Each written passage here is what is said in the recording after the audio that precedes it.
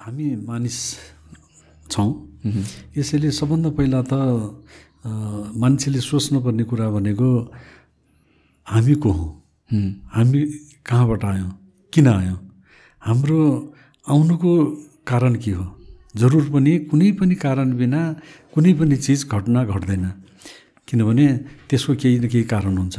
त्यसैले मान्छे भनेर जब हामी आइसकेपछि हाम्रो कर्तव्य के हो, हामीले गर्नुपर्ने काम के हो, हामी किन आयौँ, कहाँ जान्छौँ, के गर्छौँ, के गर्यो भनेदेखि जाने राम्रो हुन्छ, सुन्दर हुन्छ, ती सब कुराहरू कहिले कहिले मानिसहरू गर्न बिर्सन्छ। त्यो बिर्सेकै कारणले गर्दाखेरि कतिपय मानिसहरूमा त्यसप्रतिको एउटा भनौँ न अभाव भइरहेको देखिन्छ। त्यसको बारेमा जान्ने फुर्सदै पनि हुँदैन मान्छेलाई। मान्छेको स्वभाव कस्तो हुन्छ भनेदेखि त्यो मान्छेको स्वभाव गजबको हुन्छ। मान्छेहरूले अरूलाई चाहिने चियो चर्चा गर्न, अरूले यसो गरेन उसो गरेन भनेर टिका टिप्पणी गर्न, अथवा नकारात्मक टिका टिप्पणी, सकारात्मक टिका टिप्पणी अथवा समालोचनाको दृष्टिकोणले अरूलाई हेरिरहेको हुन्छ। तर उसको स्वभाव यस्तो हुन्छ कि उसले आफूलाई कहिले पनि हेरिरहेको हुँदैन। यसैले ठुला ठुला विद्वानहरू, जानेका व्यक्तित्वहरू, त्यसपछि केही जन्मेपछि केही गर्नुपर्छ, असल कर्म गर्नुपर्छ भन्ने जति पनि व्यक्तित्वहरू हुनुहुन्छ, उहाँहरूको कुराहरू सुन्ने हो भने, उहाँहरूले लेखेका किताबहरू पढ्ने हो भनेदेखि, अथवा हाम्रा पुराना जति पनि सत् साहित्यहरू छन्, राम्रो राम्रो साहित्यहरू, त्यो हेर्ने हो भनेदेखि जाने हामीले जीवनमा आउनुको अर्थ बुझाउन सक्नुपर्छ। तिमी अर्काको अटोबायोग्राफी त हेर्छौ, तर आफ्नो अटोबायोग्राफीमा के लेख्छौ? तिनी लेख्नै नहुने, कलमै चलाउन नहुने कुरा लेखेर बस्ने हो र? त्यहाँ त जाने अटोबायोग्राफीमा जसरी अरूको अटोबायोग्राफी हेरेर प्रभावित हुन्छ कोही व्यक्ति, एउटा युवा प्रभावित हुन्छ, उसले त्यो अटोबायोग्राफीबाट अगाडि बढ्नलाई प्रेरणा पाउँछ। किनभने मान्छेको जीवनमा एउटा सानो कुराले क्लिक गर्दै हुन्छ।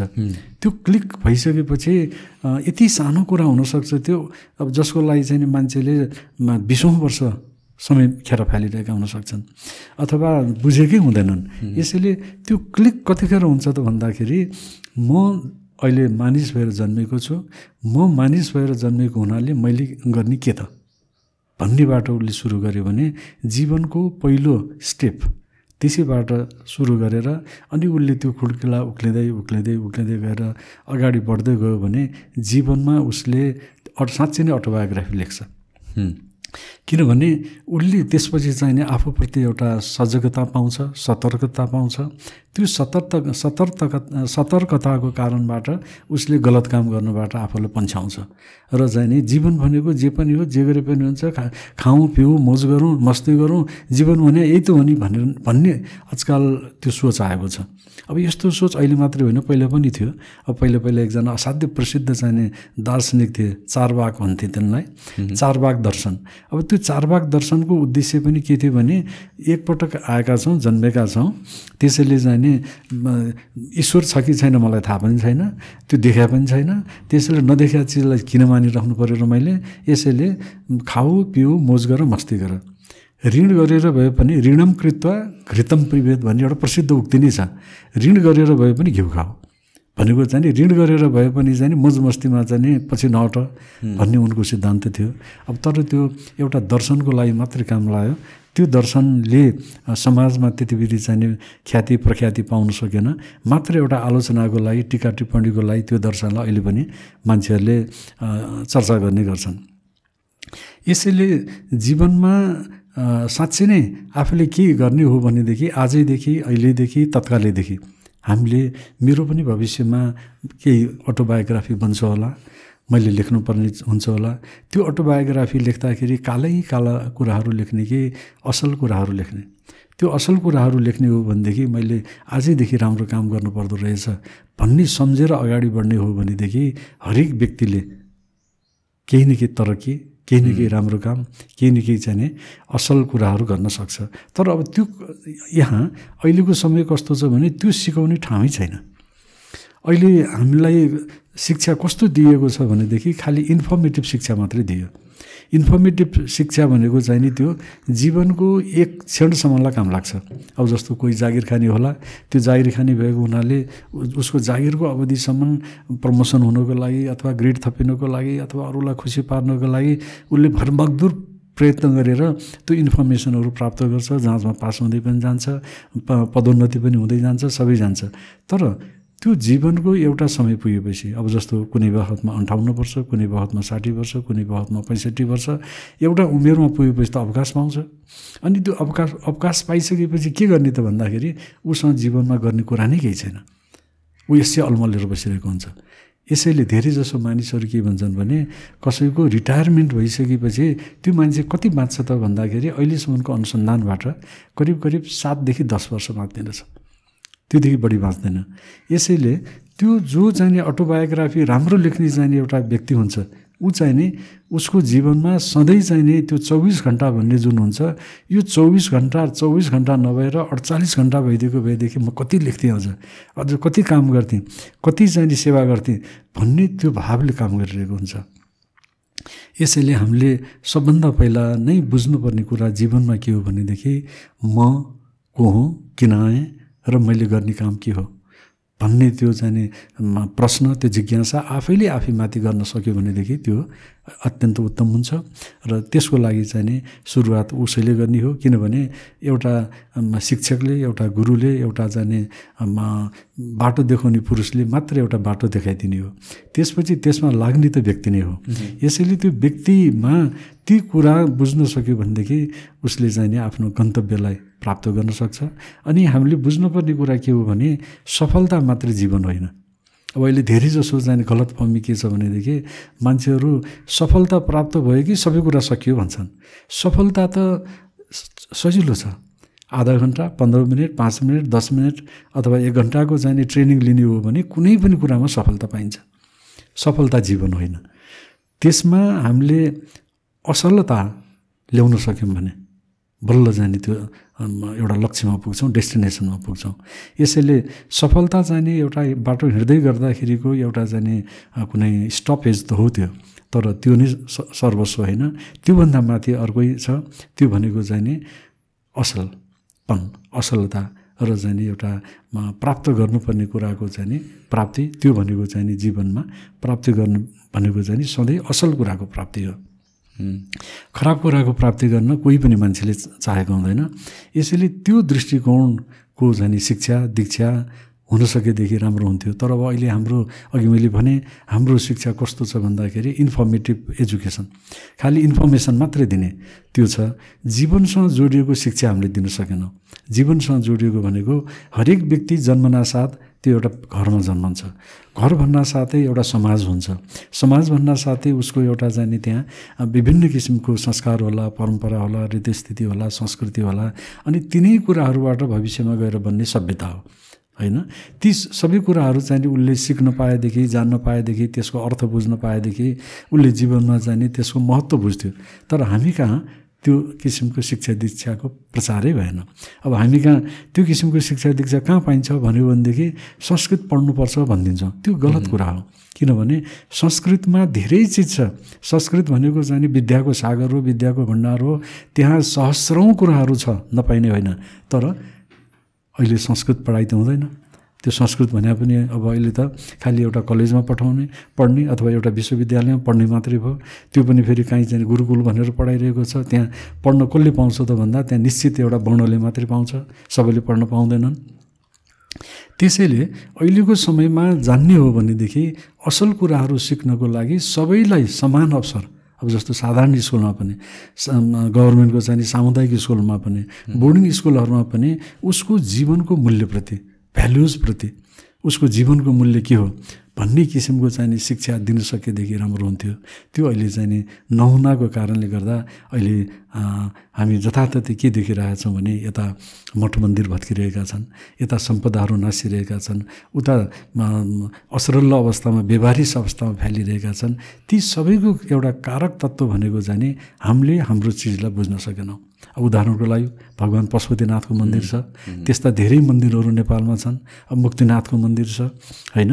अब 101 मन्दिरहरू हामी कहाँ छन्, नाथै नाथ बस्नुभएको छ गोरखनाथ, मच्छेन्द्रनाथ, पशुपतिनाथ, मुक्तिनाथ, नाथैनाथ हुनुहुन्छ। तर नाथैनाथ हुँदाखेरि पनि हामी नेपालीहरू चाहिँ अनाथ जस्तो भएको छौँ। किनभने केही बुझ्नै सकिरहेका छैनौँ, बुझ्नै पाइरहेका छैनौँ। अब जस्तो भनौँ पशुपतिनाथको मन्दिर यहाँ छ, नेपालमा छ, त्यो हामी नेपालीहरूको लागि चाहिँ सौभाग्य हो, त्यो हाम्रो लागि चाहिँ अहभाग्य हो।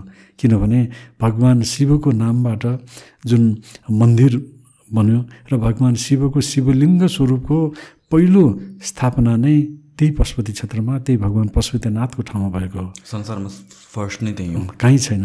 किनभने पशुपतिनाथ भन्ने चाहिँ कहीँ पनि छैन। अब पशुपतिनाथ भनेको के त भन्दाखेरि अब धेरैजसो मानिसहरू के सम्झिन्छन् भने पशुपतिनाथ, पशु भनेको 2 खुट्टे 4 खुट्टे जनावर, उहाँको चाहिँ नाथ भनेको उहाँको स्वामी, उहाँको भगवान्, त्यति मात्रै सम्झिन्छन्। तर वास्तवमा पशुपति भनेको त्यतिले पुग्दैन। पशु भनेको हामी सबै मानिसहरू पनि पशु हौँ। जबसम्म हामीमा ज्ञान हुँदैन, जबसम्म हामीमा चेतना हुँदैन, जबसम्म हामीमा विवेक हुँदैन, जबसम्म हामीमा बुद्धि हुँदैन, तबसम्म हामी पनि पशु हौँ। किनभने मानिस पशु नै हो, सर्वोत्कृष्ट पशु। किनभने सामान्य पशु र मानिसमा केही फरकै छैन। एउटा संस्कृतमा अत्यन्त प्रसिद्ध उक्ति पाइन्छ, आहार निन्द्रा भय मैथुनस्स समान एतत् पशुभि नराणाम धर्मो हि तेषाम मदिको विशेषो धर्मेण हीना पशुभि समान। त्यसको अर्थ के हो भने आहार निन्द्रा भय मैथुन। आहार भनेको भोक लाग्ने, पशुमा पनि हुन्छ, मान्छेमा पनि हुन्छ। निन्द्रा पशुलाई पनि लाग्छ, मानिसलाई पनि लाग्छ। सन्तान उत्पत्ति गर्ने इच्छामा त्यो बायोलोजिकल निड्स स्वरूप पशुमा पनि हुन्छ, मान्छेमा पनि हुन्छ। अनि डर उसलाई पनि हुन्छ, मान्छेलाई पनि हुन्छ। अनि फरक के छ त भन्दाखेरि बुद्धि र विवेक। त्यो बुद्धि र विवेक युक्त भएर केही काम गर्न सक्यो भने त्यसको नाम नै धर्म हो। अनि धर्म भनेको हिजो आज हामी मान्छेहरूमा कस्तो भएको छ भने धर्म भनेको कुनै मन्दिरमा जाने, त्यहाँ गएर जाने दर्शन गर्ने, टिका टालो लाउने, त्यसपछि जाने म एक थरी जाने म गृहस्थमा छैन, म जाने सन्यास्त भएको छु भन्ने, रातो निलो पहेँलो सेतो अनेक थरी कपडा लगाउने, कपाल मुण्डन गर्ने अथवा दाढी जुङ्गा पाल्ने, टिका चन्दन लगाउने, ऊर्ध्वपुण्ड वा जाने त्रिपुण्ड लगाउने, त्यो भएपछि चाहिँ एकदम धार्मिक व्यक्ति भयो, देवत्वको स्वरूप भयो भन्ने हामी सम्झिरहेका छौँ। त्यति मात्रै धर्म होइन। धर्म भनेको त असल कर्म। जति पनि हामी असल कर्म गर्छौँ त्यसको नाम हो धर्म। कर्म मात्रै धर्म हुन सक्दैन। कर्म त त्यो नचाहिने कुरालाई पनि कर्म भन्छौँ, चाहिने कुरालाई पनि कर्म भन्छौँ। तर धर्म भन्ने कर्म भनेको कुन हो त भन्दा सुकर्म। त्यो कर्मको अगाडि सु जोड्यो भने सुकर्म, असल कर्म, त्यो असल कर्म जोड्यो भने त्यसको नाम हो धर्म। यसैले धर्म भनेको दया, माया, करुणा, अहिंसा, सत्य, इमान्दारिता, सत्य चरित्रता, सद्भावयुक्त जीवन, यति जति पनि राम्रा गुणहरू छन् मानिसको जीवनको लागि, जति पनि राम्रा गुणहरू हुन सक्छन्, ती गुणहरू यदि भयो भने ती मान्छे धार्मिक रहेछ भन्नुपर्ने हुन्छ। तर हामी कहाँ उल्टो के भइरहेको छ भने धर्म भनेको त्यो कुरा भन्दा पनि मन्दिरमा जान्छ कि जाँदैन, चैत्य गुम्बामा जान्छ कि जाँदैन, व्रत बस्छ कि बस्दैन, अथवा यो गर्छ कि गर्दैन भनेर कर्मकाण्डलाई हामीले ज्यादा ध्यान दियौँ। कर्मकाण्ड मात्रै धर्म होइन। त्यो एउटा सानो, जसरी विद्यालयमा जाँदा, कलेजमा जाँदा कुनै विषयमा चाहिँ अगाडि नै केही न केही ज्ञान प्राप्त गर्नुपर्छ। यदि अल्फाबेट जानेन भनेदेखि त्यहाँ गएर स्कुलमा गएर के जानिँदैन भने जस्तै तिनीहरू पनि एउटा स्कुलमा जानु अगाडिको अल्फाबेट सिकेको जस्तो चाहिँ स्टेप त हो, सिँढी त हो, तर त्यो नै लक्ष्य होइन, त्यो नै जीवन होइन, त्यो नै धर्म होइन। यसैले जीवनमा कोही मान्छेले मैले कति धर्म गरेको छु भनेर सम्झिने हो भने उसले कति असल काम गर्यो त, नहुनेलाई उसले कति सहयोग गर्यो होइन, अथवा चाहिँ दुःख परेको मान्छेलाई उसले चाहिँ सुख दिनको लागि के गर्यो, अथवा सडकमा रोएर कराएर हिँडिरहेको चाहिँ एउटा मान्छेलाई घाउ चोट लगाएर चाहिँ आत्तिएर कराइरहेको मान्छेलाई उसले चाहिँ सेवा के गर्यो त। धर्म भनेको त्यसरी हेरिने हो। अब हिजो आज हामी जाने त्योभन्दा अलिक भिन्न रूपबाट गइरहेको जस्तो लाग्छ, जसले गर्दाखेरि धर्म भनेको एउटा कर्मकाण्डीमय हुन थाल्यो। अब मान्छेहरू व्रत बसेको भन्छन्, व्रत बस्नु ठिक छ, जीवनमा व्रत बस्नै पर्छ, तर जीवनमा व्रत के को लागि बस्ने त भन्दा मैले राम्रो काम गर्न सकौँ, मैले मनुष्य मात्रको लागि केही गर्न सकौँ, मैले प्राणी मात्रको लागि राम्रो काम गर्न सकौँ भनेर व्रत बस्ने पर्ने हो। तर हिजोआज मानिसहरू कस्तो हुन्छ भने म साउन महिनाभरि व्रत बसिरहेको छु, साउन महिनामा चाहिँ मैले माछा मासु जाँड रक्सी केही खाने गरेको छैन, अरू बेला त फेरि मजासँग खान्छु भन्छौँ हामी। त्यति मात्र व्रत होइन। व्रत भनेको त जीवनमा एउटा सङ्कल्प हो, त्यो एउटा दृढ सङ्कल्प, सत्सङ्कल्प। त्यो सङ्कल्प लिइसकेपछि जीवनमा जाने असल कर्म गरेर देखाउने। यदि घरमा जाने भनौँ न अशान्त छ भने पनि त्यो घरमा उसले शान्ति कायम गराइदिएर सुरु गराइदिने। हामी धर्म भनेको खालि आफ्नो एउटा व्यक्तिगत जीवनमा मात्र होइन, त्यसलाई सामूहिक रूपमा, त्यसमा चाहिँ समष्टि रूपमा पनि हेर्नुपर्ने हुन्छ। एउटा धार्मिक व्यक्ति, असल व्यक्ति, त्यसको अर्थ हुन्छ त्यो घर परिवारमा भयो भने त्यो घर परिवार नै सुन्दर हुन्छ, त्यहाँ चाहिँ आनन्दको माहौल हुन्छ। त्यस्तो व्यक्ति समाजमा भयो भने समाज पनि त्यत्तिकै राम्रो हुन्छ, असल हुन्छ। अनि त्यही व्यक्ति एउटा अफिसमा गयो भनेदेखि, अब मैले अघि नै भनिसकेँ, धर्म भनेको दया, माया, करुणा, इमान्दारी, सच्चरित्र, भ्रष्टाचार नगर्ने, गलत काम नगर्ने, त्यस्ता मान्छेहरूलाई धार्मिक भन्नु हुन्छ। अनि त्यस्तो व्यक्ति एउटा अफिसमा गएपछि त्यो अफिसको माहौलै अर्को हुन्छ। त्यो व्यक्ति राजनीतिमा गयो भने राजनीतिको माहौलै अर्को हुन्छ। तर हामी कहाँ अहिले धर्मलाई त्यति विधि महत्त्व नदिएर त्यसको चाहिँ रूढ रूपलाई मात्रै महत्त्व दिन थाल्दाखेरि अहिले के भइरहेको छ त भन्दाखेरि एउटा टीका लाएर हिँड्ने अथवा चाहिँ धार्मिक हुँ भनेर हिँड्ने मान्छे पनि भ्रष्टाचारमा लिप्त भइरहेको छ अथवा नचाहिने काममा लिप्त भइरहेको छ। हामीले धेरैको नाम लिनै पर्दैन, टेलिभिजन हेरिरहेका छौँ, मिडियामा आइरहेका छन्। साधु भन्नेहरूले के गरे, सन्त भन्नेहरूले के गरे। साधु र सन्त जस्तो शब्द, यति आदरणीय शब्द, यति मान्य शब्द हो, त्यो यति हामीले मान मर्यादा गर्नुपर्ने शब्द हो।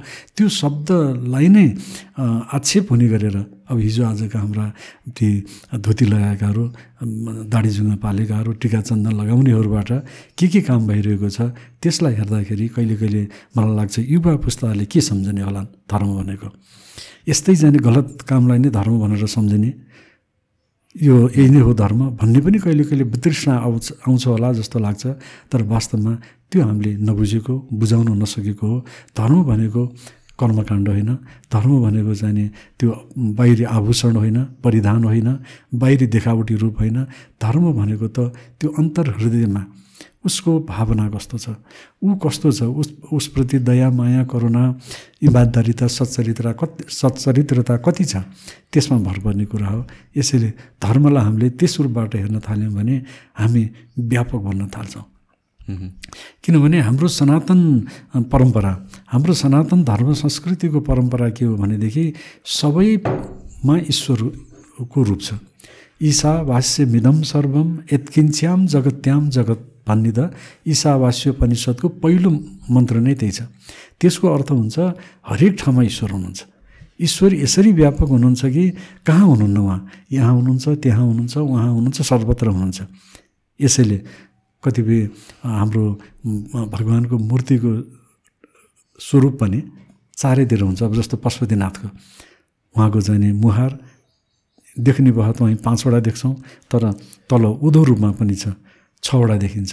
त्यो 6वटा मुख भनेको चाहिँ नि ईश्वर सर्वव्यापक हुनुहुन्छ, उहाँको मेनिफेस्टेसन भनेको सर्वत्र छ भनेर देखाउनको लागि त्यो चाहिँ नि मूर्ति कलाकारहरूले अथवा हाम्रो पूर्वजहरूले अथवा हाम्रा ऋषि महर्षिहरूले त्यसको परिकल्पना गरे। यसैले धर्मलाई हामीले सही रूपमा बुझ्ने हो भनेदेखि कैयौँ कुराहरूको समस्याको समाधान निक्लन्छ।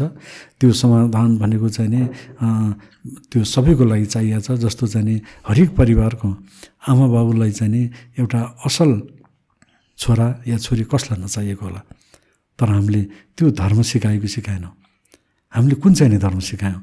धर्म भनेको खालि मठ मन्दिरमा जाने, टीका चन्दन लाउने, अनि यसो 1-2टा चाहिँ कर्मकाण्ड गर्ने, त्यही मात्रै धर्म सिकायौँ भने त्यो पुगेको छैन। यदि धर्म भनेको अर्काको हित गर्ने, अर्कालाई जाने उपकार गर्ने, परोपकार पुण्याय पापाय परिपीडनम भनेर जाने व्यासले भनेको जस्तो, व्यासले 18 पुराण रचे। त्यो 18 पुराण रचिसकेपछि अब त्यत्रो पुराण, अब कहीँ 1 लाख श्लोक छ, कहीँ जाने 80,000 श्लोक छ, कहीँ 70,000 श्लोक छ, त्यो जीवनमा कहिले पढिसक्ने? त्यसैले त्यो पढिसक्ने त चाहिँ नि त्यस्तो जीवन मान्छेको जस्तो चाहिँ नि 100 वर्षको आयु 7 पटक लिएर आए पनि पढिसकिँदैन। त्यसपछि चाहिँ मान्छेहरूमा जिज्ञासा आएपछि चाहिँ व्यासलाई सोधेपछि उहाँले भन्नुभएको छ जम्मा व्यासस्य वचनद्वयम् म व्यासको मात्र 2टा वचन छ पापाय परपीडनम अर्कालाई चाहिँ दुःख दिनु त्यो पाप हो पुण्याय उपकार गर्नु पुण्य भनेको के त भन्दा उपकार गर्नु यसैले त्यो चिज हामीले चाहिँ हाम्रा छोराछोरीहरूलाई हाम्रा सन्ततिहरूलाई अथवा देशले हाम्रा नागरिकहरूलाई दिन सकेको छ कि छैन त्यसमा भर पर्ने हुन्छ त्यसमा भर पर्छ यसैले यो किसिमको चाहिँ एउटा व्यापक दृष्टिकोण हामीले दिन सक्यौँ भनेदेखि मलाई लाग्छ अनि हाम्रो सनातन परम्परामा छ नि उदारचरितानाम वसुधैव कुटुम्बकम सारा संसारभरिका हामी जो जति छौँ सबै ईश्वरका सन्तान हौँ भला कोही जाने कुन रूपको होला कुन रूपको होला कुनै धनी होला कुनै गरिब होला कुनै जाने कालो होला कुनै गोरो होला कुनै जाने गहुँ गोरो होला सबै जाने हामी एउटै हौँ ईश्वर त्यहाँभित्र बसेको छ यसैले त्यो ईश्वरको स्वरूप भएपछि अनि कसले कसलाई मार्ने कसले कसलाई काट्ने कसले कसलाई दुःख दिने किनभने एकले अर्कोलाई ईश्वरको रूपमा देखिसकेपछि त त्यहाँ त मारकाट लडाइँ झगडा भन्ने नै भएन र अनि हाम्रो संस्कृतिमा चलेको नमस्कार गर्ने त्यसपछि चाहिँ प्रणाम गर्ने चलन पनि वास्तवमा त्यसैको एउटा चाहिँ प्रतीक हो त्यो नमस्कार त्यो प्रणाम भनेको चाहिँ त्यो व्यक्तिलाई गरेको होइन त्यो व्यक्तिभित्र रहेको चाहिँ आत्मतत्त्वलाई गरे हो आत्मतत्त्व भने नै ईश्वर हो होइन त्यो व्यक्तिको रूपमा रहँदाखेरि त्यो आत्मतत्त्व भयो त्यो बाहिर रहँदाखेरि समूहमा रहँदाखेरि चाहिँ नि समष्टिगत रूपमा रहँदा चाहिँ त्यो परमात्मा भयो यसैले आत्मा र परमात्मा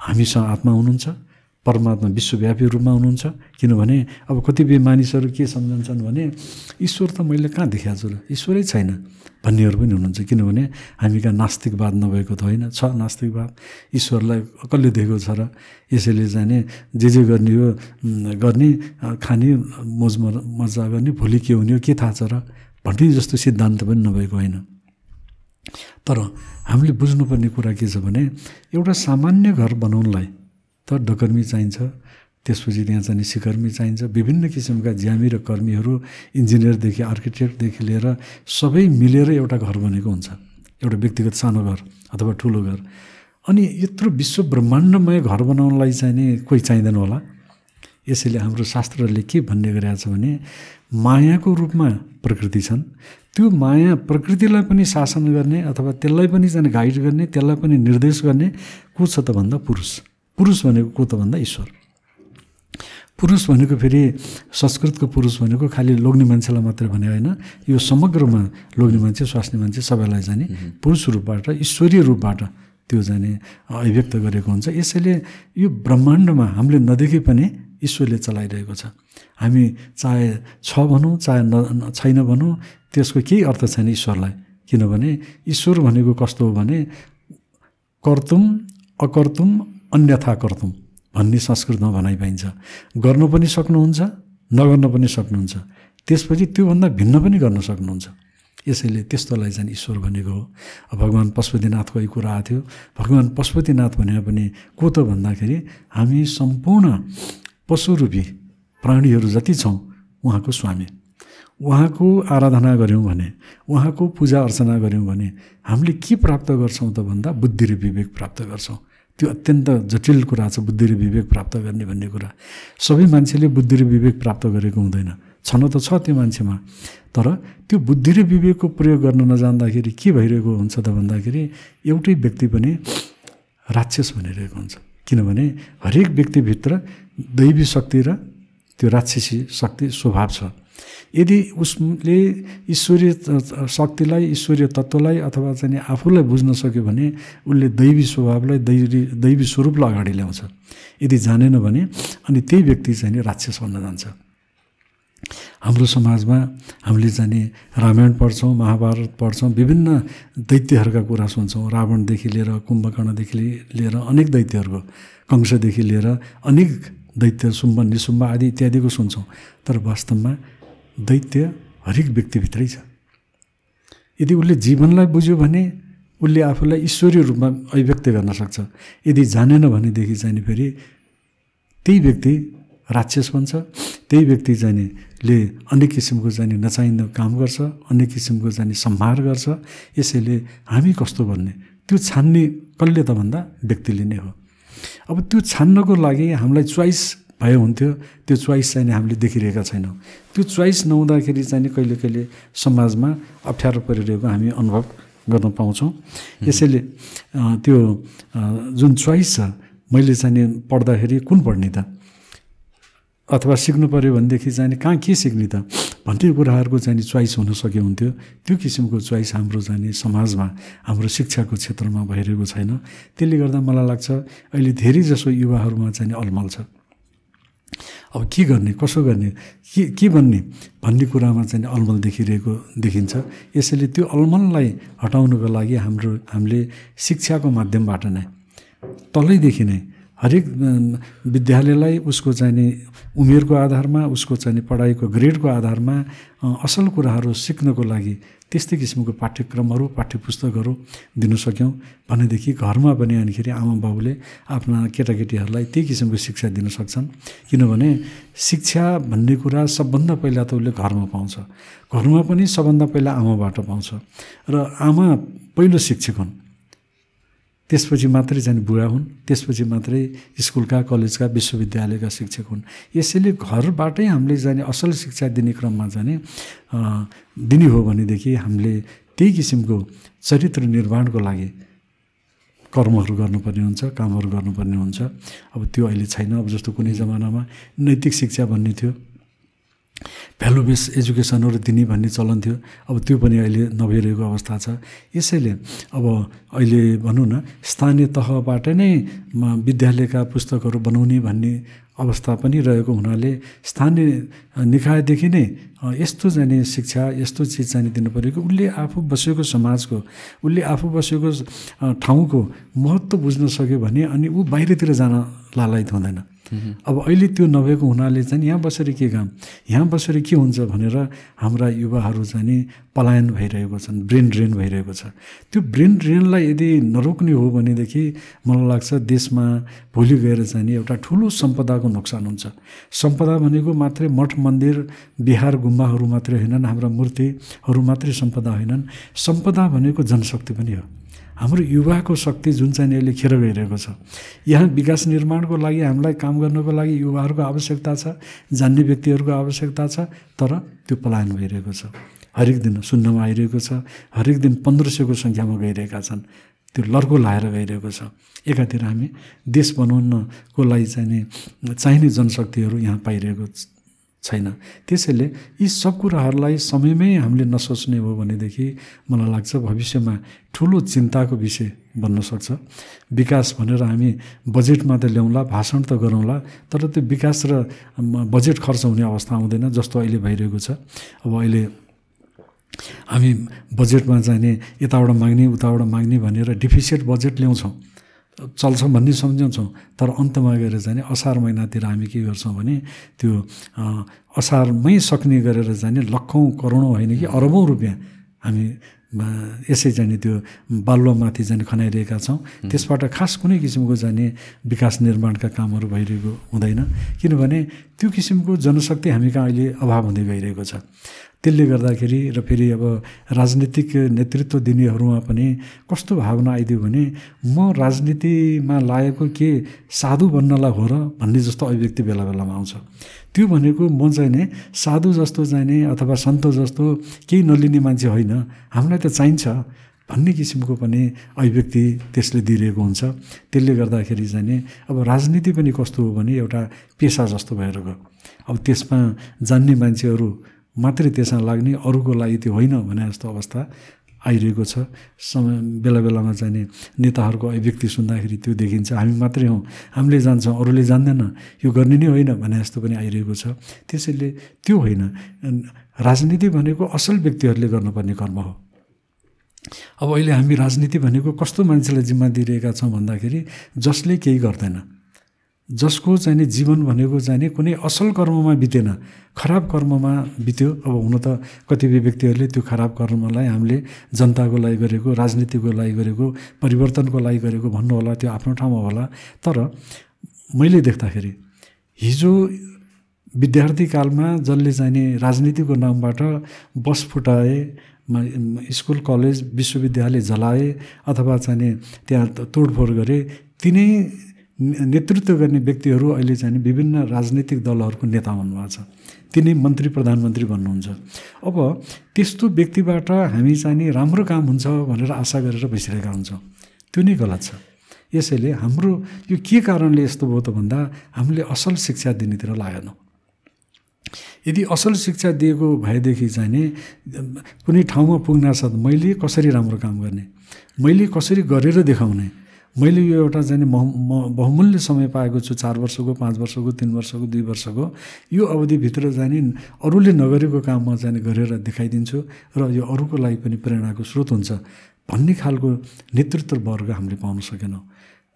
त्यस्तो नेतृत्व वर्ग पाउन सकेदेखि चाहिँ नि भनौँ न शिर चाहिँ नि यसो झुकाउनु हुन्थ्यो, त्यो शिर झुकाउन सक्ने नेता नै हामीले पाइरहेका छैनौँ। यसैले अब यसको दोष कसलाई दिने? दोष दिँदाखेरि कहिले कहिले कस्तो लाग्छ भने आफ्नो जिउमा कनायो भनेदेखि धुलो उठ्छ, त्यो धुलोले चाहिँ आफैलाई नोक्सान गर्छ, आफैलाई चाहिँ नि रुगा लाग्ला अथवा आफैलाई चाहिँ फेरि लुगा फोहोर पार्ला, त्यस्तै किसिमको अहिलेको अवस्था छ। त्यसले गर्दा धेरै मान्छेहरू बोल्नु पनि चाहँदैनन् आजकल, किनभने यस्तै हो, बोलेर के हुन्छ र, लेखेर के हुन्छ र भन्नेहरू छ। अब हुन त अहिले मिडियाहरू प्रशस्त आएको छ, यहाँहरू जस्तो मिडियाहरू आउनुभएको छ, सबै कुराहरू चाहिँ नि के अरे अभिव्यक्त गर्ने चाहिँ नि मौका सबैलाई मिलिरहेको छ। तर त्यो अभिव्यक्त खालि अभिव्यक्तिका लागि मात्रै भयो, त्यसलाई सुन्ने कोही पनि भएन, त्यसबाट आउने नतिजा राम्रो काम अब गरौँ न भन्ने किसिमको केही भएन भने त्यसको पनि केही अर्थ छैन। यसले गर्दाखेरि अब अहिलेको समय भनेको त्यसरी अलमलमा परिरहेको छ र अब मौका पाउनेहरूले आफ्नो समयमा गरेर देखाइदिएदेखि अत्यन्त राम्रो हुन्थ्यो। अब जस्तो भनौँ देशलाई चिनाउने भनेको के त भन्दाखेरि हामीमा भएको सम्पदाहरू, हामीमा भएको मूर्त अमूर्त सम्पदाहरू, चाहे प्राकृतिक हुन् चाहे सांस्कृतिक हुन्, ती सम्पदाहरूलाई चाहिँ हामीले विश्वमा चिनाउनु पर्ने हो। हामी हाम्रो सम्पदामा यति धनी छौँ कि त्यसलाई मात्र जाने संरक्षण सम्वर्धन र प्रवर्धन गर्ने हो भने विश्वलाई हामीले जाने केही न केही नयाँ चिज दिन सक्छौँ। जस्तो उदाहरणको लागि भनौँ, यही भूमिमा मन्त्रद्रष्टा ऋषिहरू अनेकौँ जन्मे, ऋग्वेददेखिका अनेकौँ वेदहरूको जाने मन्त्रहरू यही भूमिमा बसेर साधना गरेर, चाहे गौतम हुन् चाहे व्यास हुन्, उनीहरूले जाने मन्त्र रचे। त्यस्तै गरिकन अब विश्वलाई शान्तिको सन्देश दिने काममा भगवान् गौतम बुद्ध यही देशमा जन्मिनुभयो। त्यस्तै राजर्षि जनकले जनक दर्शन भनेको यस्तो दर्शन हो, त्यो दर्शन अन्तर्गत अध्यात्म बुझ्नलाई, धर्म गर्नलाई जङ्गलमा जानु पर्दैन, कुनै लुगाको परिवर्तन गर्नु पर्दैन, रातो निलो सेतो पहेँलो लगाइराख्नु पर्दैन, घरमै बसेर आनन्दसँग घरमै बसेर साधना गरेर सेवा गरेर तिमी समाजको पनि सेवा गर्न सक्छौ, अरूको अतिथिको पनि सेवा गर्न सक्छौ, आफूलाई पनि चाहिँ आनन्दसँग राख्न सक्छौ भन्ने जनक दर्शन आयो। त्यो विश्वलाई एउटा नयाँ दर्शन हो। त्यो जसरी भगवान् श्रीकृष्णले गीतामा चाहिँ सिकाउनु भएको थियो, करिब करिब त्यसैको कार्यान्वयन रूप चाहिँ जनकले गरेका हुन्। त्यस्तो दर्शन हामी कहाँ भएको देश, हामीले चाहिँ विश्वलाई दिन सक्ने भनेको एउटा अध्यात्म चेतना, अध्यात्म दर्शन दिन सक्थ्यौँ। तर त्यसप्रति चाहिँ नि अहिले खास कुनै काम हुन सकेकै छैन। अब त्यो दिन सकेको भएदेखि जस्तो भनौँ न, संसारमा नेपालको जस्तो विविधता कहीँ पनि छैन। अब यहाँ विभिन्न जात जातिहरू जनजातिहरूको जुन विविधता छ, साम्प्रदायिक विविधता जुन छ, त्यस्तै धर्मको जुन विविधता छ, त्यस्तै संस्कार संस्कृति भाषाको यति विविधता छ।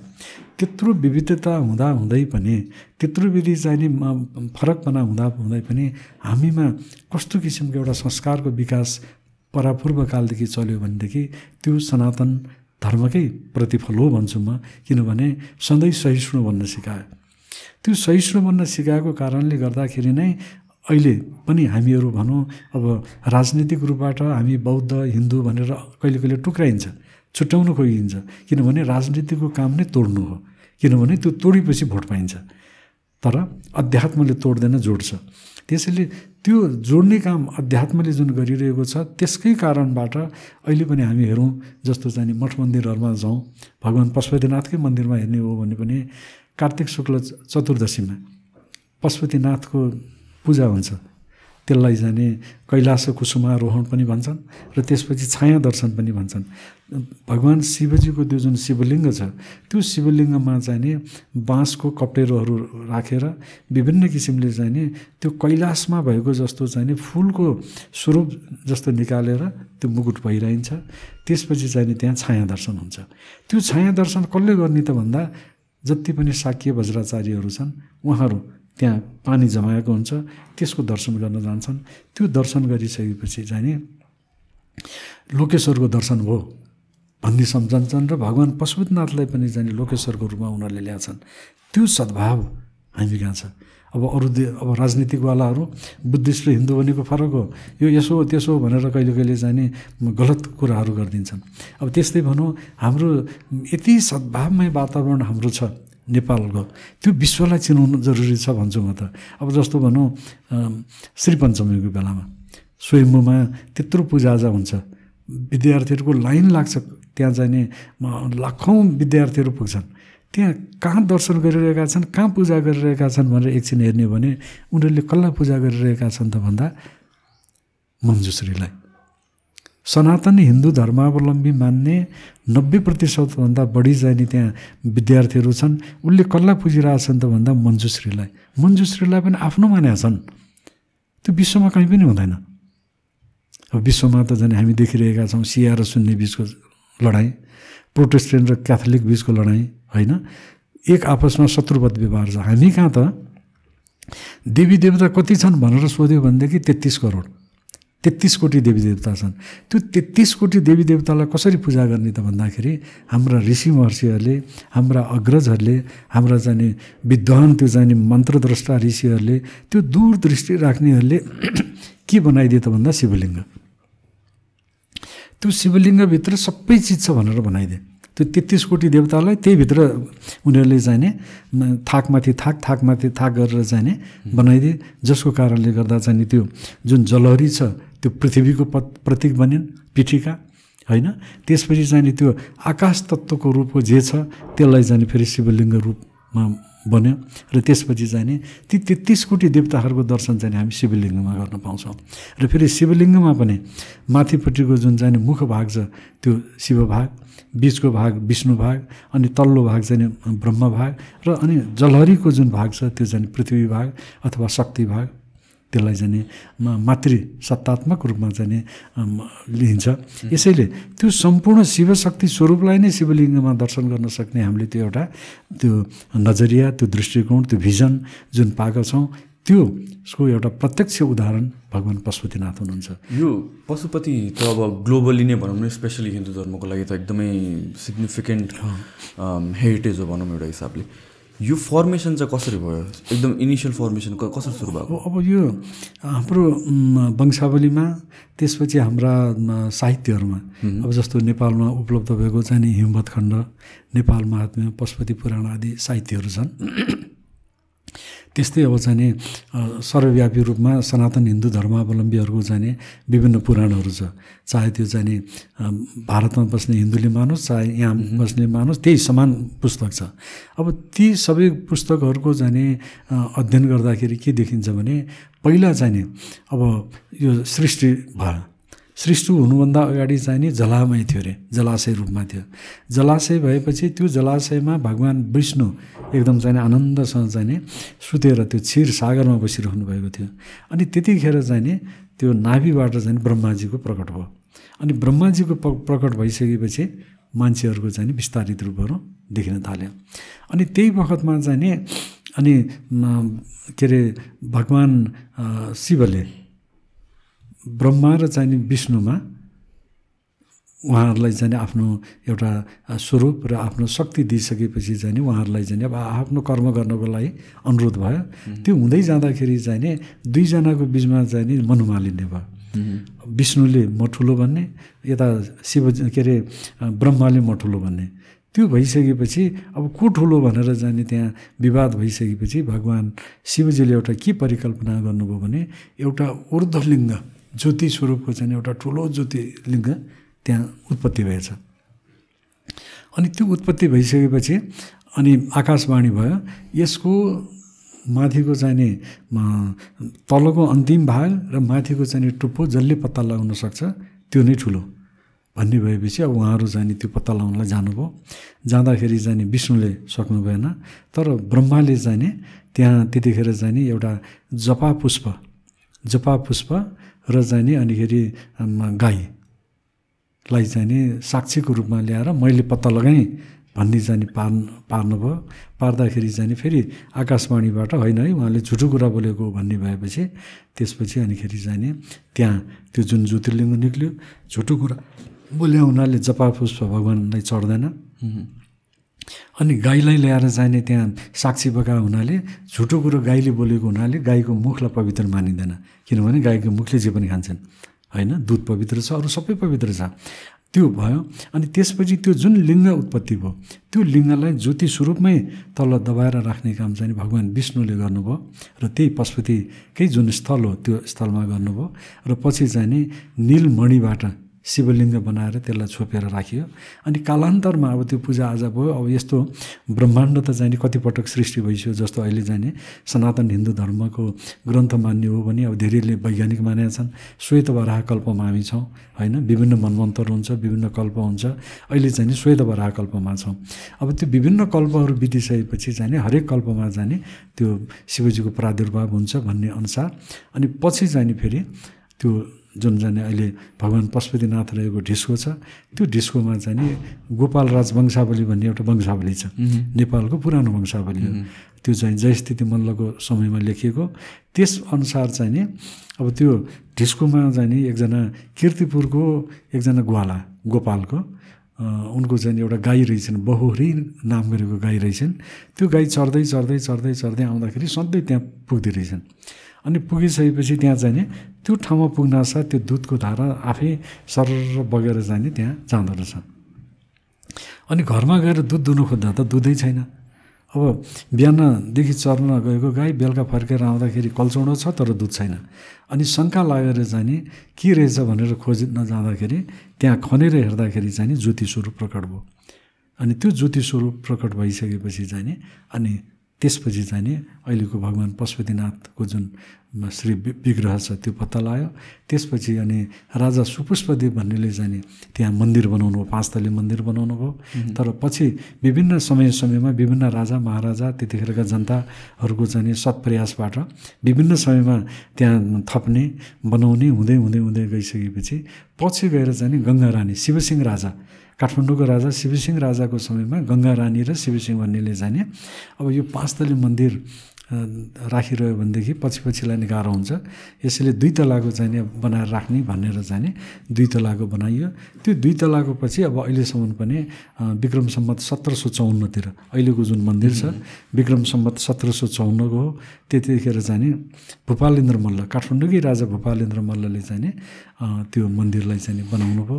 र यसरी अब शिवलिङ्गको प्राकट्यको विषयमा उद्भवको विषयमा अहिले जसरी किर्तिपुरबाट बहुरी गाई आएको भने जस्तै अन्यत्र पनि यस्तो कथा पाइन्छ। तर गोपाल राज वंशावलीमा चाहिँ नि त्यो लेखिएको छ।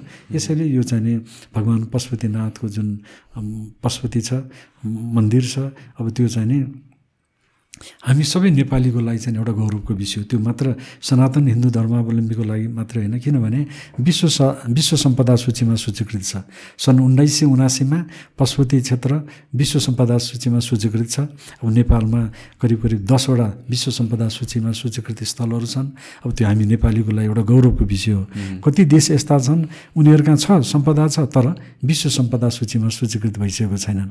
यसैले अब भगवान् पशुपतिनाथ को चाहिँ जुन महत्त्व छ मैले अघि नै भने बुद्धि र विवेकको जागरण हामीलाई चाहिँ जुन दिनुहुन्छ ज्ञान दिनुहुन्छ उहाँको आराधना उहाँको चाहिँ साधना गऱ्यो भने त्यो प्राप्त हुन्छ।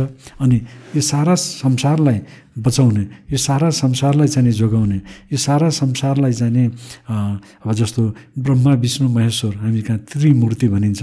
त्यो ब्रह्माले यसको उद्भव गराउनु भयो, विष्णुले पालन गर्नुभयो, शिवले चाहिँ त्यसलाई फेरि चाहिँ विलय गराउनुहुन्छ भन्ने मान्यता भए तापनि ब्रह्मा विष्णु महेश्वर भनेको नै एउटै हो। किनभने एक रूप हो, एक चिज हो, अनेक रूपबाट अनेक नामबाट चाहिँ सम्बोधन हुन्छ। अनि भगवान् पशुपतिको चाहिँ व्युत्पत्ति गर्दाखेरि चाहिँ के अर्थ लाग्छ भनेदेखि सारा संसारको प्राणी मात्रको चाहिँ रक्षा गर्ने पशुन जीवात्मनः पाति रक्षतीति पशुपति भन्ने व्युत्पत्ति हुन्छ। त्यसको अर्थ चाहिँ के हुन्छ भन्दा उहाँले सारा संसारको चाहिँ लाई चाहिँ उहाँले रक्षा गर्नुभएको छ, यसको चाहिँ पालन गर्नुभएको छ र यसैले चाहिँ भगवान् पशुपति हामी सबैको लागि एउटा आराध्य हुनुहुन्छ, हामी सबैको लागि चाहिँ एउटा कल्याणका चाहिँ दिने ईश्वर हुनुहुन्छ भन्ने अर्थको रूपमा हाम्रा वेदहरूले चर्चा गरेका छन्।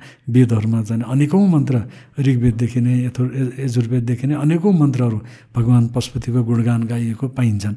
यसले गर्दा पशुपतिनाथको सन्दर्भमा अब जुन महत्त्व छ, अब विश्व सम्पदा सूचीमा भएपछि त अब हाम्रो लागि मात्रै पनि विश्वकै सम्पदा भयो। यसैले अब विश्वकै सम्पदा हुँदा कहिले कहिले चाहिँ त्यहाँ अप्ठ्यारो परिरहेको स्थिति पनि म देख्छु।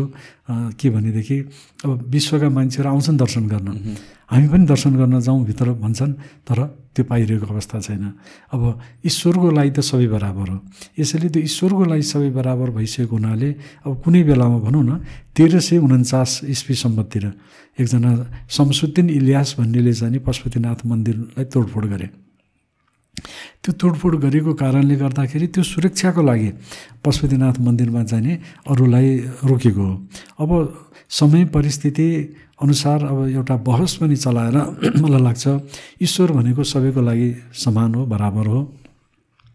अब मैले पशुपति क्षेत्रमा रहेर 3 कार्यकाल काम गर्ने मौका पाएँ। पशुपति क्षेत्र विकास कोषमा कहिले कोषाध्यक्ष, कहिले सदस्य सचिव भएर काम गर्न पाएँ। अब त्यतिखेर विश्वका विभिन्न मुलुकहरूबाट आएका, अब हामी आफूलाई हिन्दू धर्मावलम्बी त भन्छौँ, तर हामीभन्दा पनि उनीहरू यति कट्टर, यति चाहिँ आस्थावान देखि मैले कि त्यहाँको चाहिँ एक टुक्रा माटो, भगवान् पशुपतिनाथको भित्रको एक टुक्रा माटो माथमा लगाउनु पायो भनेदेखि मेरो जीवन सार्थक हुन्छ भन्ने विदेशीहरू। अब जन्मजात हिन्दूले बाहेक अरू पशुपतिनाथमा प्रवेश पाउँदैन। अब फेरि हिन्दू भनेको यहाँ धेरै जसोले चाहिँ नबुझेको जस्तो लाग्छ मलाई। हाम्रो परम्परामा हिन्दू भनेको वैदिक, बौद्ध, जैन र सिख। पशुपतिनाथको मन्दिरभित्र वैदिक, बौद्ध, जैन, सिखका कुनै पनि सम्प्रदायलाई जानलाई निषेध छैन। अब हुन त त्यहाँ इन्ट्रान्स ओन्ली फर हिन्दुज भनेर लेखेको छ। त्यो कसरी थाहा पाउँछ हिन्दू नै हो भनेर? मान्छे त्यही समस्या छ। अब जस्तो चाहिँ नि एक थरी मान्छेहरू चाहिँ नि म हिन्दूकोमा बाहेक अरूमा किन जाउँ भन्ने खालको छन् भनेदेखि उनीहरू आफै हिन्दू धर्मावलम्बी छ भने सोध्नै परेन जान्छ, होइन? नभए अहिले त भनेको त एउटा कम्प्लेक्सको कारणबाट मात्रै हो। अब जस्तो भनौँ नेपाली नै जाने कुनै क्रिस्चियन भएको छ भने ऊ त गइरहेछ, नेपाली नै कुनै मुस्लिम भएको छ भने ऊ त गइरहेछ, उसको थर पनि छ चाहिँ नि नेपाली नै थर छ, क्रिस्चियन हुँदा नि नेपाली नै छ, मुस्लिम हुँदा नि नेपाली नै छ, धर्मान्तरण उसले गरिरहेछ। यसैले काहीँ केही ऊ छैन, गइरहेको छ। तर अहिले रोकिने भनेको गोरो छाला भयो भने त्यो अहिन्दू भयो। सो गोरो छाला भएको मान्छे नै हिन्दू छ भने चाहिँ समस्या कहिले कहिले आउँछ। अब जस्तो चाहिँ नि म जाने सदस्य सचिव भएको बेलामा बेलायतको एकजना के शर्मा भन्ने हुनुहुँदो रहेछ, भारतीय मूलको। अब उहाँ त्यहाँ बस्दा बस्दा 4 पुस्ता बितिसकेको रहेछ, सांसदै हुनुहुन्थ्यो। 4 पुस्ता बितिसकेको हुनाले अब उहाँ एक किसिमले चाहिँ नि विदेशी नै जस्तो भइसक्नु गोरो, होइन? अनि उहाँ चाहिँ नि बराबर आएपछि चाहिँ नि पशुपतिनाथको दर्शन गर्नुहुन्छ। अब एकपटक चाहिँ नि त्यहाँ पुलिसहरूले रोकिदियो। उहाँ एक्लै एउटा साथी लिएर आउनुभएको रहेछ, रोकिदियो, तपाईँ त जानु पाउनुहुन्न भने। किनभने तपाईँ गोरो छालाको हुनुहुन्छ, तपाईँ त चाहिँ नि अहिन्दू हुनुहुन्छ भन्थ्यो। अब उहाँले भन्नुहुन्छ होइन म त हिन्दू हुँ, मेरो नाम फलानु शर्मा हो भन्नुहुन्छ, जान्दिँदैन। अनि पछि चाहिँ नि फेरि अब अफिसियल मान्छेहरू आएपछि सबै कुरा परिचय सरिचय गरेपछि लिएर जान दिए। त्यसैले त्यो किसिमको अवस्था पनि कहिले कहिले आइरहेको हुन्छ। अब यसलाई चाहिँ मलाई लाग्छ अहिलेको समयमा भनौँ न, हिजोको बेलामा हामीले सुरक्षाको लागि गऱ्यौँ भने अब अहिले कहाँसम्म दिने हो त? भित्र मन्दिरमै प्रवेश नदिए पनि बाहिर फेर चाहिँ घुम्न पाउने हो कि होइन? अथवा चाहिँ चाडबाड बाहेक अरू बेलामा जान पाउने हो कि? रिभिजन गर्नु पर्यो भन्न खोज्नु। त्यस्तो किसिमले चाहिँ जान बेला अब अहिले चाहिँ चर्चा गर्ने बेला भयो कि? किनभने हामी चाहिँ एकातिर सनातन हिन्दू धर्मावलम्बी, हाम्रो चाहिँ एकदम विराट दृष्टिकोण छ, हामी सानो बनेर बस्नुहुन्न, सङ्कीर्ण विचार राखेर बस्नुहुन्न, उदाहरण चरितानाम वसुधैव कुटुम्बकम भन्ने त्यत्रो चाहिँ विचार राख्छौँ भने अब फेरि यो त्यो ऊ भनेर भन्नुभन्दा सुरक्षाको दृष्टिकोणले हामीले अनेक मेजर अपनाउनुपर्छ, गर्नुपर्छ। तर म्यानेज गर्न पनि त एकदम च्यालेन्जिङ छ होला नि त। जस्तो कि अब यो के अरे हाम्रो के हुन्छ अरे वर्षमा एकचोटि शिवरात्रिको बेलामा त्यहाँ त अब हुन्छ त्यस्तो बेलामा नीति नियम बनाउन सकिन्छ नि। ठुल्ठुलो चाहिँ पर्व उत्सवमा चाहिँ नजाने होइन, किनभने त्यहाँ गाह्रो हुन्छ सुरक्षाकै दृष्टिकोणले पनि कठिन हुन्छ। तर अरू बेला चाहिँ यति बजीदेखि यति बजीसम्म यति चारैतिर चाहिँ घुम्ने, भित्र मन्दिरभित्र चाहिँ नपस्ने। अब विदेशीहरूमा त कस्तो भावना छ भने उनीहरू त्यहाँ भित्र जान पाउँदाखेरि चाहिँ आफूलाई चाहिँ अभागी भनी सम्झन्छन्। अब जस्तो एकपटक जाने पूर्व राष्ट्रपति जाने अमेरिकाको पूर्व राष्ट्रपति आउनुभयो त्यहाँ होइन। आइसकेपछि चाहिँ नि अब त्यो बेलामा मैले नै उहाँलाई चाहिँ नि सबै देखाउने मौका पाएको थिएँ। के अरे ऊ हाम्रो बराबर आइरहनुहुन्छ नि, कस्तो बिर्सेको, अहिले पनि जीवितै हुनुहुन्छ।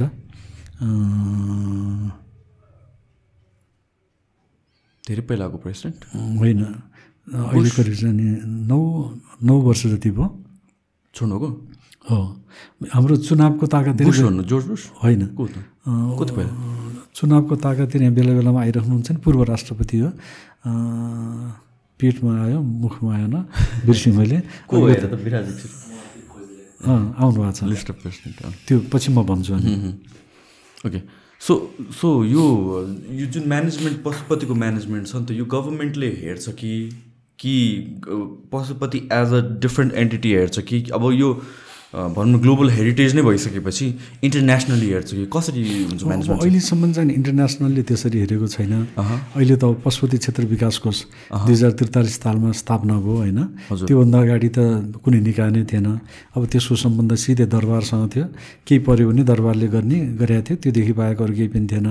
अब त्यसो हुँदाखेरि चाहिँ नि कतिपय संरक्षण सम्वर्धनका काम चाहिँ नि जसरी हुनुपर्थ्यो त्यो हुन सकेन। त्यो हुन नसकेको हुनाले चाहिँ नि एउटा सक्रिय निकाय चाहियो।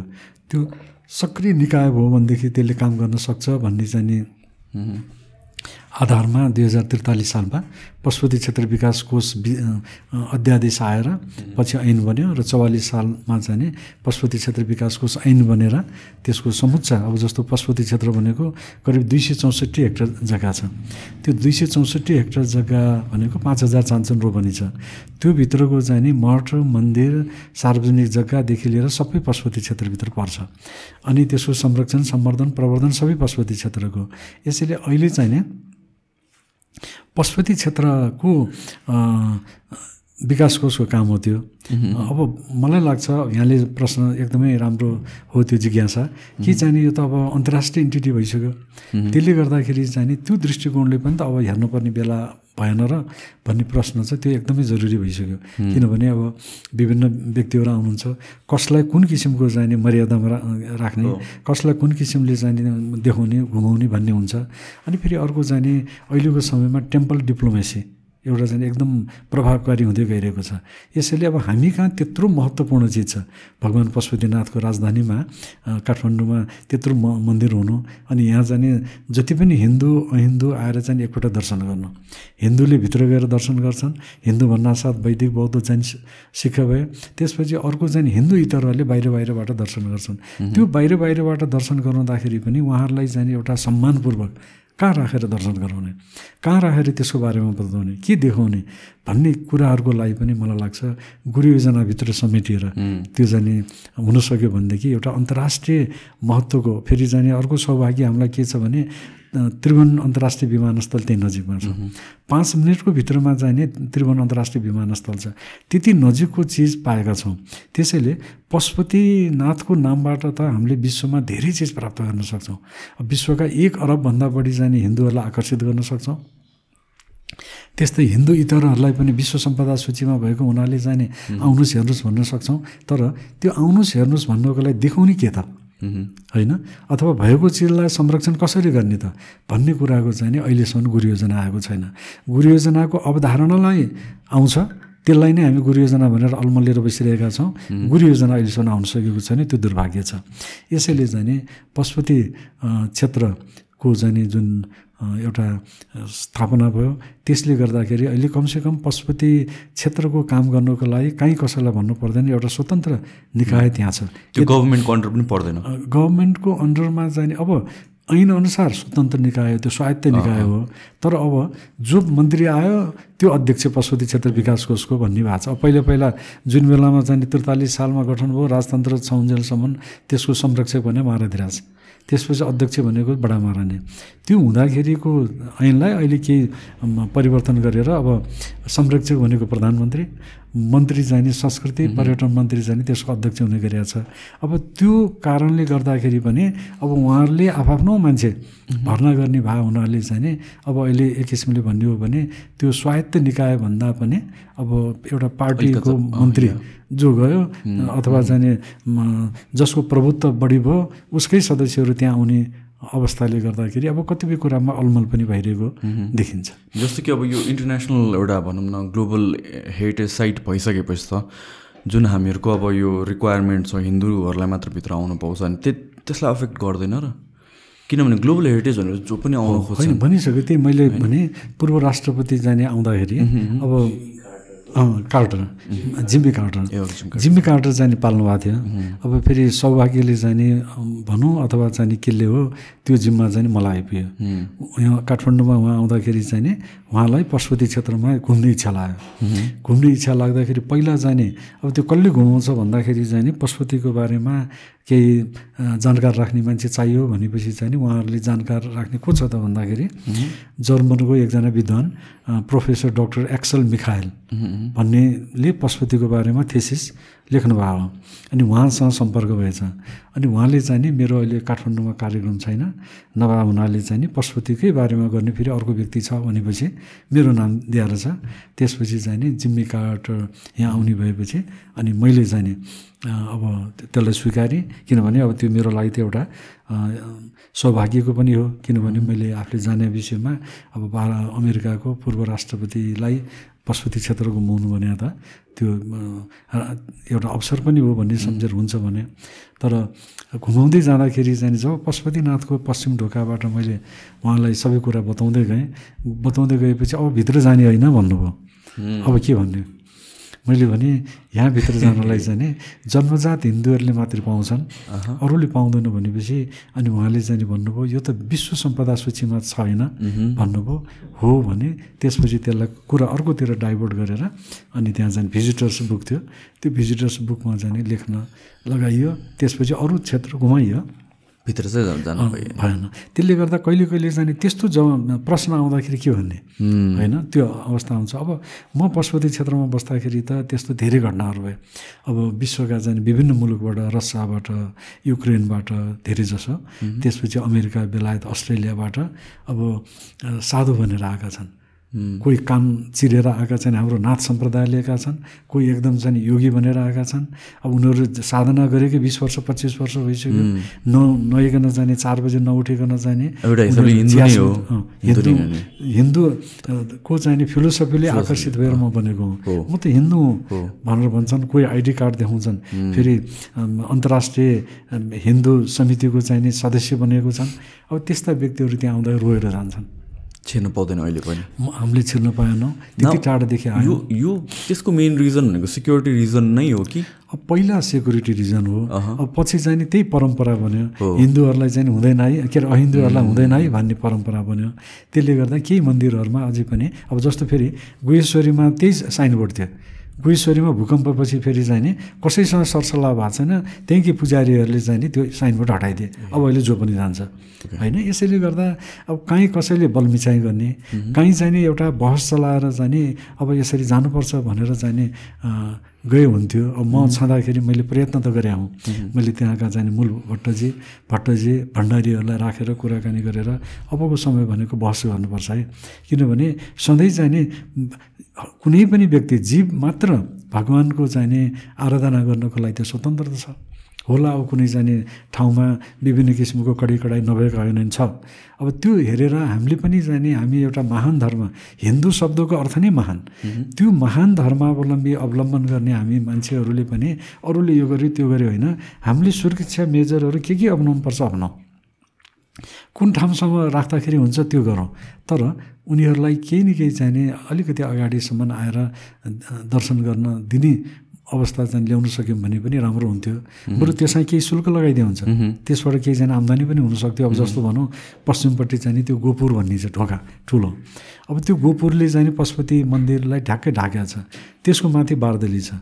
अब त्यो बारदलीसम्म मात्रै पनि 2 जना 3 जना 4 जना लगेर त्यहाँबाट दर्शन गराउन सक्ने मात्रै हो भने पनि भित्र पुर्याउनै पर्दैन, त्यसरी पनि गर्न सकिन्छ। यसैले अब यसलाई एउटा बहसको विषय बनाएर त्यसलाई चर्चा गर्न थाल्यो भनेदेखि मलाई लाग्छ विश्व सम्पदामा सूचीकृत भइसकेकोमा भोलि कसैले प्रश्न गर्यो भनेदेखि हामीसँग चाहिँ जवाफ नहुन सक्छ।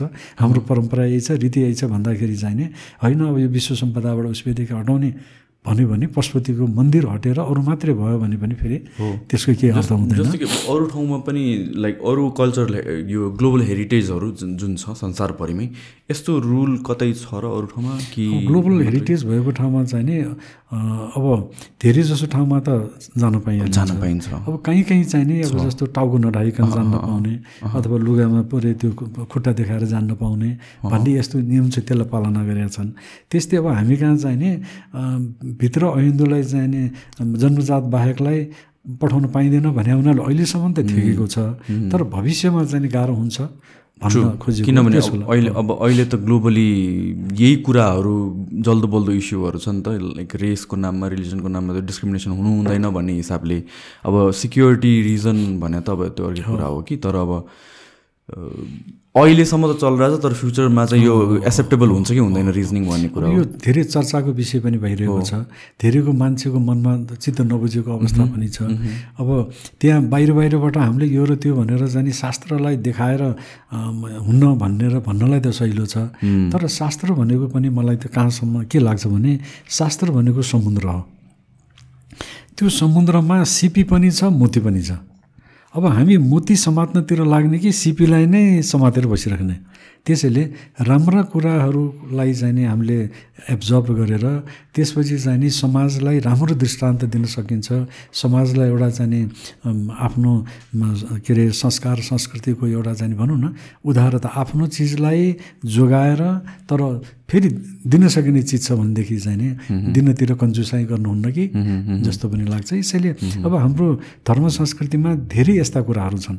अब धर्मको नाममा चलिरहेका विकृति विसङ्गति विडम्बना जुन छन् त्यसलाई अहिलेका नयाँ पुस्ताले के होला यो भन्छन्। त्यसैले त्यस्ता कुरातिरहरू पनि अब हामी जानुपर्छ जस्तो लाग्छ। अब जस्तो उदाहरणको रूपमा लिउँ, हामी जाने भन्नलाई चाहिँ के भन्छौँ भने अहिंसा परमो धर्म भन्छौँ होइन। हिंसा भनेको चाहिँ नि मन वचन कर्मले पनि गर्नु हुँदैन।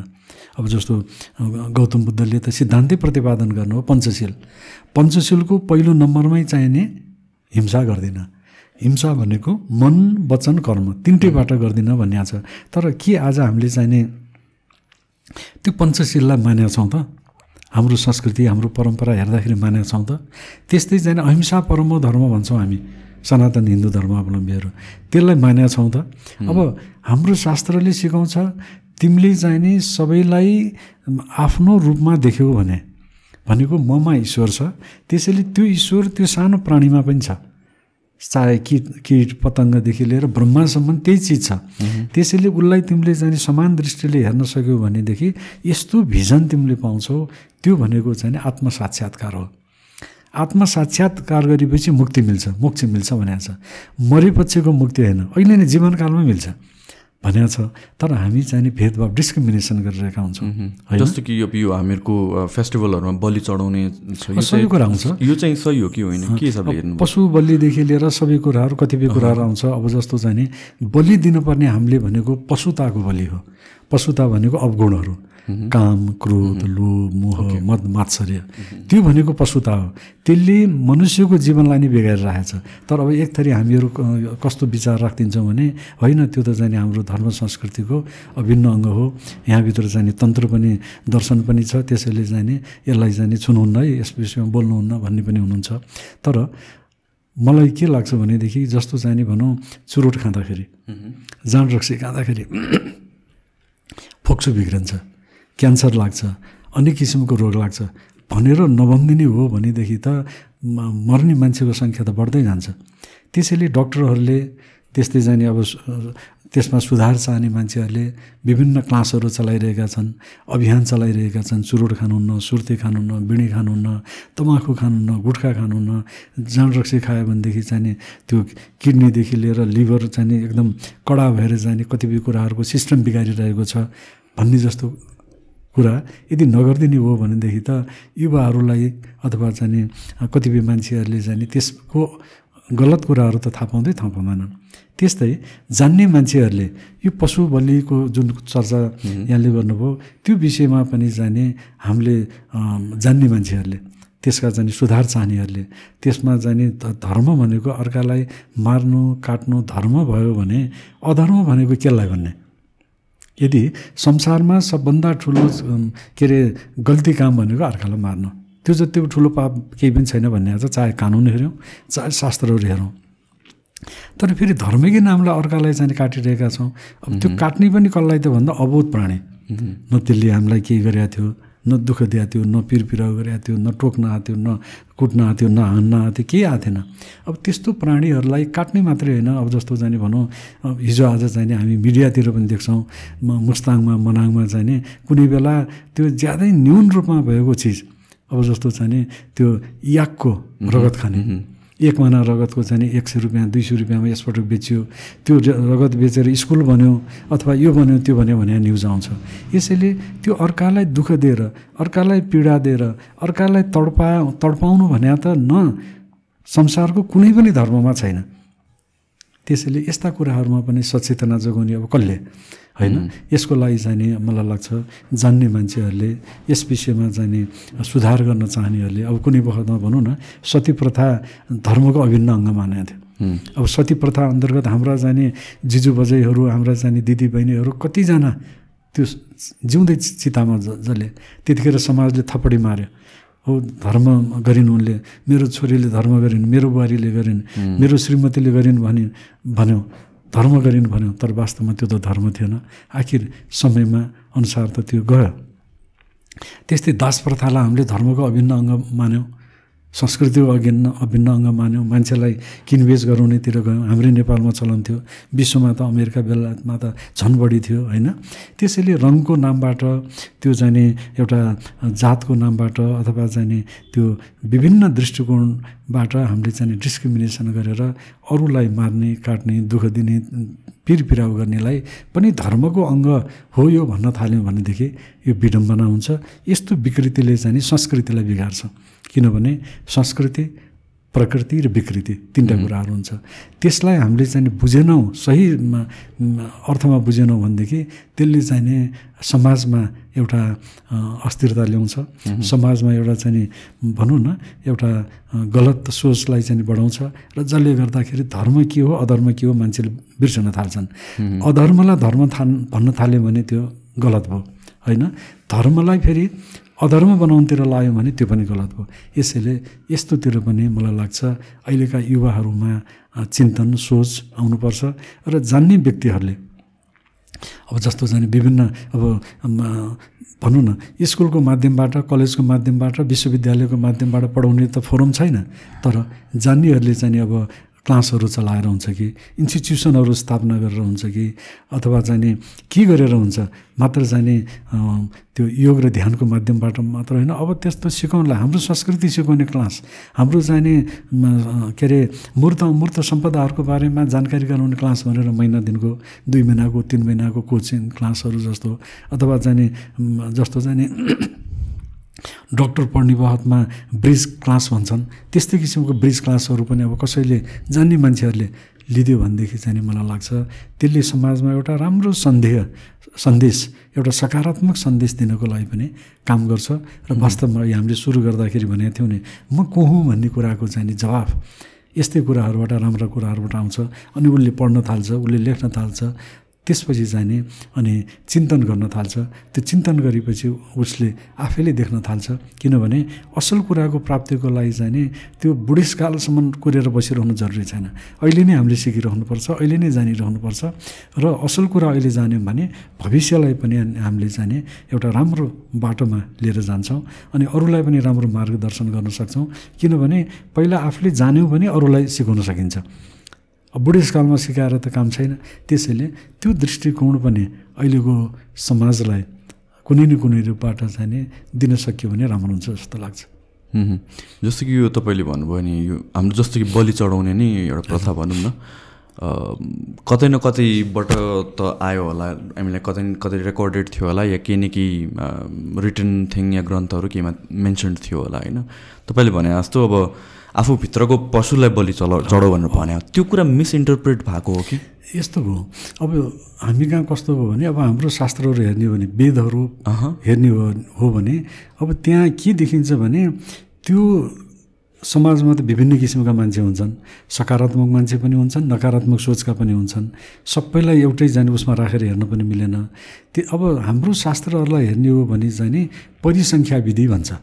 परिसङ्ख्या भनेको त्यसलाई बढाउने होइन घटाउने, अझ घटाउँदै जाने होइन। अब जस्तो परिसङ्ख्या विधिकै कारणबाट विवाह सिस्टम आयो। यदि विवाह सिस्टम नभएको भएदेखि चाहिँ नि मान्छेहरू के हुन्थ्यो, उशृङ्खल हुन्थे, पशु र मान्छेमा फरक हुँदैन थियो। त्यसैले त्यो घटाउनेतिर गयो। अब विवाह पनि चाहिँ धेरै बढाउनेतिर होइन, घटाउने भन्दा भन्दा एकजनामा आइपुग्यो होइन। त्यस्तै गरिकन यो पशु बलिको कुरा पनि यसलाई नबढाऊ, यसलाई घटाऊ, किनभने घटाउँदाखेरि नै जाने आनन्द हुन्छ भनेर हाम्रो शास्त्रले लेखिरहेछ। एउटा त्यो हो। अर्को फेरि शास्त्रमै के पाइन्छ भनेदेखि कुनै पनि हालतमा तिमीले जाने कसैलाई पनि प्राण नहर, मा हिंसात सर्वाणी भूतानी भनेर वेदले भन्छ। पशुन मा हिंसात सर्वाणी भूतानी, कुनै पनि पशु प्राणीहरूलाई तिमी नमार है, किनभने पशु प्राणीलाई मार्यो भने तिमीले त्यो पशुको जाने जति रौँ छन् त्यति बराबर जाने कुम्भिपाक नरकमा बस्नुपर्छ भनेर लेखेको नि उल्लेखहरू पाइन्छन्। यसैले मैले अघि नै भने जस्तो शास्त्रमा दुवै कुराहरू छन्। अब त्यो दुवै कुराबाट छान्ने कुन त समाजलाई राम्रोतिर लग्ने हो कि होइन, यस्तै हो गोलमटोल अलमल यही नै हाम्रो जीवन हो भनेर लग्ने, त्यो छान्ने जाने व्यक्तिले हो, समाजले हो, राष्ट्रले हो।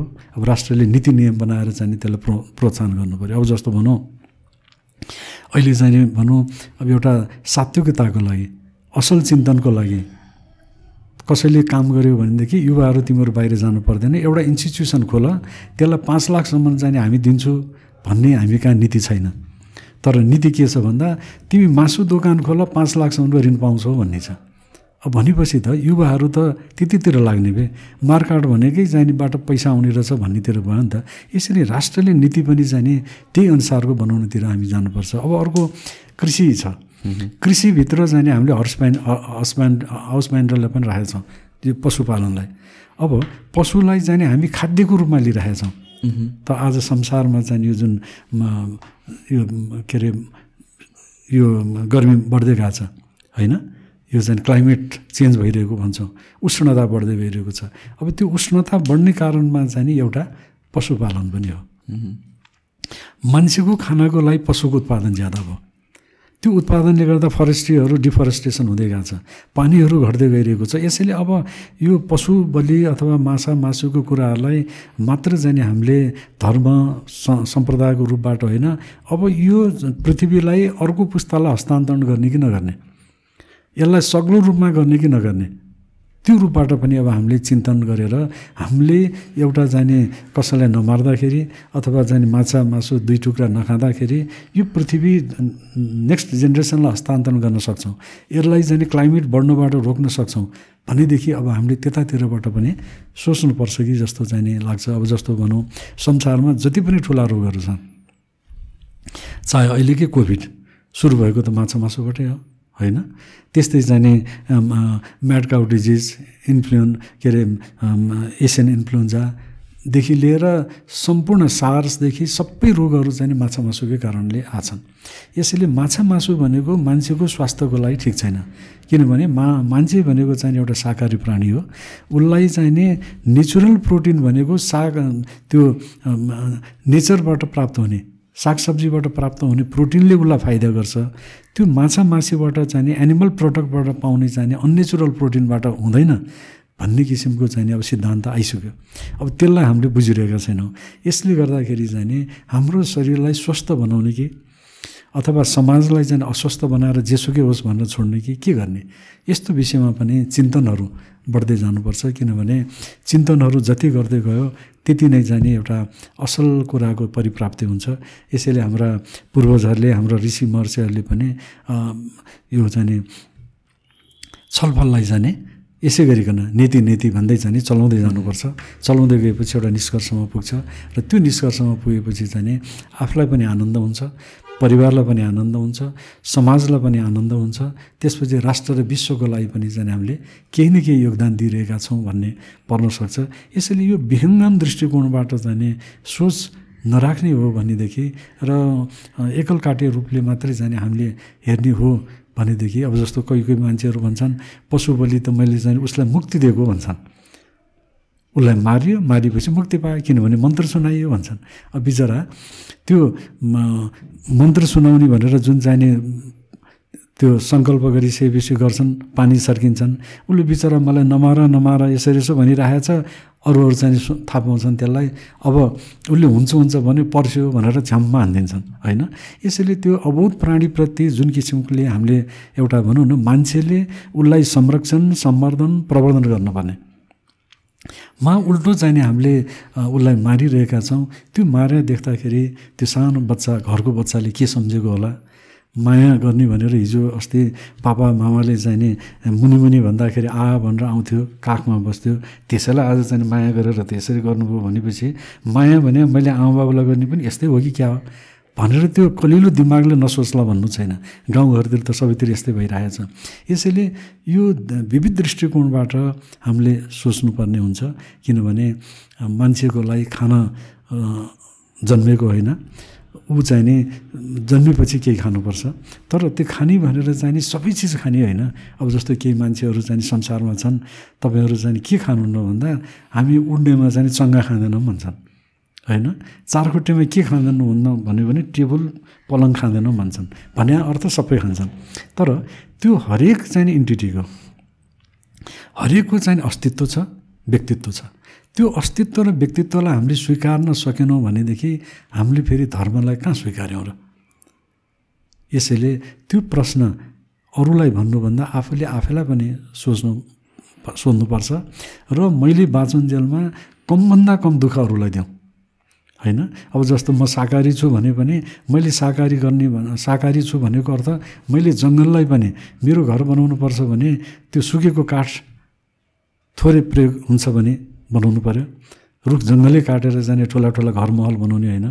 मलाई जाने तरकारी कुनै मिठो लाग्छ भने मैले कुनै जाने तरकारी जाने मलाई आवश्यकता चाहिने आधा किलो 1 किलोको छ भने 5 किलो ल्याएर चाहिने त्यो असरलाई फाल्ने होइन। कमभन्दा कमले कसरी बाँचिन्छ होइन। त्यो किसिमले चाहिँ हामीले सोच राखेर हिँड्न सक्यौँ भनेदेखि मलाई लाग्छ हामीले अरूलाई पनि दुःख दिँदैनौँ, अरूबाट पनि हामीले दुःख पाउँदैनौँ।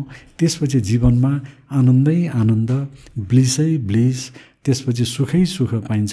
अब मान्छेहरू सुख आफैसँग छ, तर नजान्दाखेरि हामीहरू चाहिँ टाउकोमा कुनै गलबन्दी बाँधेर अथवा चाहिँ कुनै कसेर चाहिने दुःख पाएको जस्तो हामी आफैले पनि दुःख ल्याइरहेका हुन्छौँ।